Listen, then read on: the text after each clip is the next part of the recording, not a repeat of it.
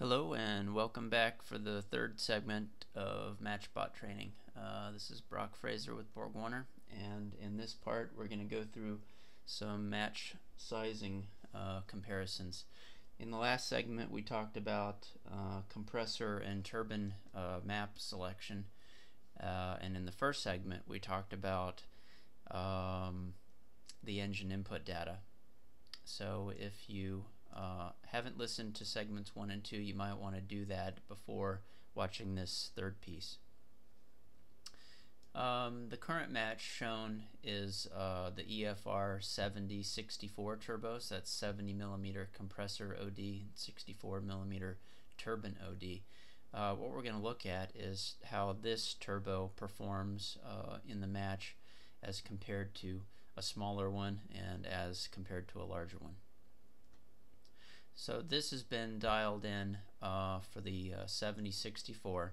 The 64 millimeter turbine permits a boost threshold of 4 psi at 2000 RPM. So in the previous segment we dialed in the 6 operating points to be on the 64 millimeter turbine plot line. Again, all 6 points have to fall on one line for the match to be valid. And with that turbine power availability, it permits 4 psi of boost at 2000 RPM. You can see that the wastegate is just barely cracking open at 2000. In reality, that would still be closed at 2000 and crack open somewhere between 2 and 3000 RPM. Also, the compressor map efficiencies have been put back in to the inputs in replacement of the default numbers. So you can see this is about 55%, 65%, 74%, and so on. So those numbers have been put back into the inputs. When you put those into the inputs, it then changes the output a little bit. So it's a bit of a loop in getting that tuned in. Why is that? Compressor efficiency has a direct impact on how much power requirement there is from the turbine. So when you change the compressor efficiency numbers, it then moves the points around on the turbine plot a little bit. You have to dial back in the expansion ratios so that all 6 points land on one line. So let's look at how this turbo does in terms of wastegating and engine delta P.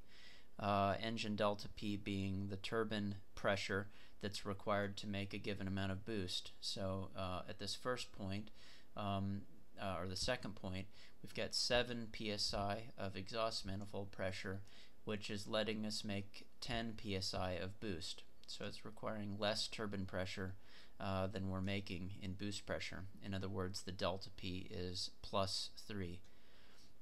The next point is +4, so still very efficient overall.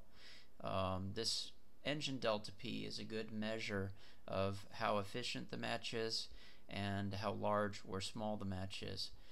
Since this match is fairly medium, we have a mildly positive delta P in the mid-range and a mildly negative delta P at the top end. This -4 psi is showing that it's taking 21 pounds of exhaust manifold pressure to make 17 psi of boost. So in other words, it's -4 delta P. So let's compare that to the other matches. Nice thing about MatchBot is you can put it in a separate browser window for multiple matches. So in this other window, I've got the 6258 turbo. This is the one that we dialed in to a lower phi curve. You can see this is a little bit messed up. That's because the compressor efficiencies were adjusted to match the real mapped points, and as such we need to tune these in just a little bit so that they're on the correct curve for the 58 millimeter turbine. So let me click on that. Okay, that's tuned in, so all 6 points are nearly perfect for that turbine condition. 58 millimeter wheel, 0.64 A over R turbine housing. This says 0.65, but that's actually a mistake. It's supposed to be 0.64. So this match permits a 7 psi boost level at 2000 RPM. So that's significantly different. That's going to give a better feel in the low end, significantly more low end torque for around town use, for lack of a better word. The compressor is also barely allowing that much boost at 2000 RPM. You'll find that compressor surge is often coincident with turbine driving ability. That's not by accident. The pairing of compressor to turbine is trying to be as efficient as possible, trying to be equally matched on low end capability. So in other words, we've paired compressor with turbine, trying to have a balanced low end capability, limited by surge and limited by turbine drive power at the same coincident point. So this pairing, 6258, is both on the turbine side allowing 7 psi of boost at 2000, and it's surge line limited 2000 RPM, 7 psi. Let's look at the numerical output.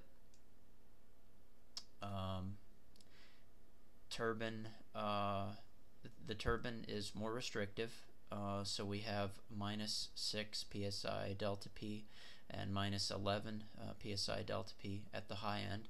This is significantly more exhaust manifold pressure than what we had on the previous match. This is 28 psi of exhaust manifold pressure to make 17 pounds of boost. So the engine is not going to breathe as well at this high speed condition with this smaller match. Just like you'd expect, we're making more low end boost, but it is not breathing as well on the top end. So how does that play out? Well, this -11 psi engine delta P in the real world would feed back into our inputs. It would give less volumetric efficiency, and it would give worse or higher BSFC. So if we adjusted those two numbers, what you'd find is we'd have to dial the match back in, because those two things would affect the match slightly, and it would impact this calculated power number. So you can play around with that on your own, but that's how this breathing number affects volumetric efficiency and BSFC. Now, what's the problem here? We don't know how much of an effect it's going to have. It might lower volumetric efficiency to 100% or maybe 95% as compared to 105. It may take this BSFC up to 0.6 or maybe even 0.65 instead of 0.55. We don't know what those effects are. That's a limitation of doing this kind of simplified match. It doesn't have a full feedback loop back into engine pumping work. On the OEM side, this is what engine manufacturers do, as well as what we do. We do pumping loop simulations, we being the industry, including code like GT Power or Ricardo or AVL programs that will then calculate how much of an effect on VE and BSFC, or in other words combustion efficiency, that change in delta P, that breathing characteristic across the cylinder head, how strong of a feedback that has. That's the advantage of going one step further into 1D cycle simulation. So let's look at the third match. This match is the largest of the three. It's a EFR 7670 turbo, so 76 millimeter compressor, 70 millimeter turbine. You can see that the points are not reaching as far deep into the map, so this is going to be very efficient at high power, but we're not able to make as much low-end boost, which is predictable. I already did the adjustments. 2.7 psi was able to be achieved at 2000 RPM, so a significant loss as compared to that smaller 6258 turbo. But what we're seeing is a change in placement of the points. So what we have to do is we have to dial back in these efficiencies, which I haven't done yet. So I already took a look at the compressor map. This first point needs to be 55%. This second point needs to be 60%. This third point needs to be 70%.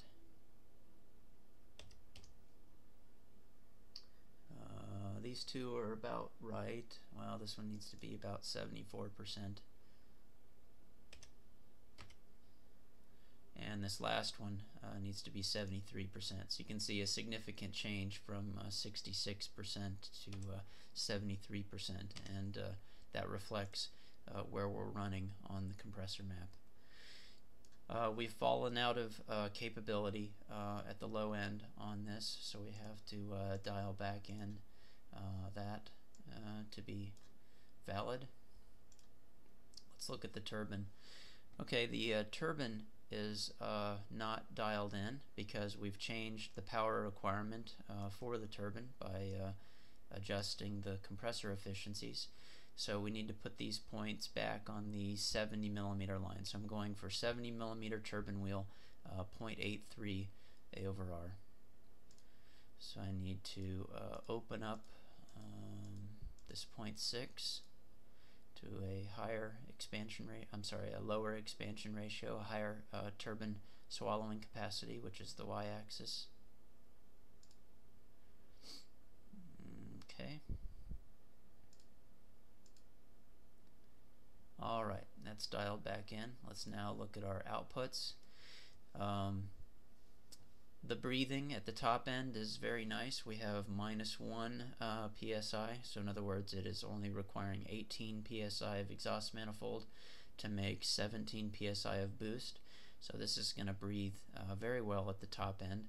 Again, that would feed back in to better BSFC and better volumetric efficiency if we had feedback, some kind of feedback loop on this.